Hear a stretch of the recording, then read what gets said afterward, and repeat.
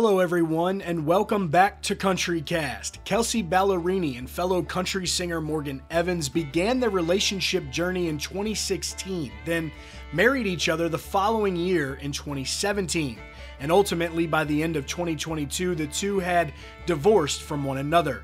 And after their split, Morgan Evans released a song you all may remember inspired by the breakup with Ballerini titled Over You, where he talks about not foreseeing the divorce coming, as well as Kelsea herself telling the iHeart podcast, Tell Me About It with Jade Levine, that the glitter wears off, and at the end of the day, it is such a disservice and a dishonoring of yourself if you know something is not right and you stay. Shame is the one thing I just refuse to feel.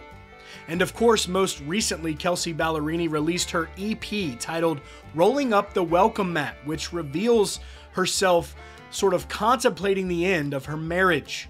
Kelsea Ballerini and Morgan Evans definitely held a very high-profile marriage within country music and the entertainment world, so it is no surprise that details surrounding the two of them eventually became public, but Ballerini is not shying away from sharing most of their relationship details herself. In a recent interview on the Call Her Daddy podcast, Kelsea Ballerini held nothing back as she shared more about harder moments about her relationship with Morgan Evans. She explained that there were years of couples therapy and many nights sleeping on the couch. She even stated, "I don't think it was the first night, but it was a night where I was like, this is not what I want." Adding that it got nasty, and as he's putting out a song about being blindsided, speaking of Evans' song Over You, she continues and adds, "He's taking half the house that he didn't pay for. How was I married to this person for this long and had no idea that that bit of character was tucked within that human being?"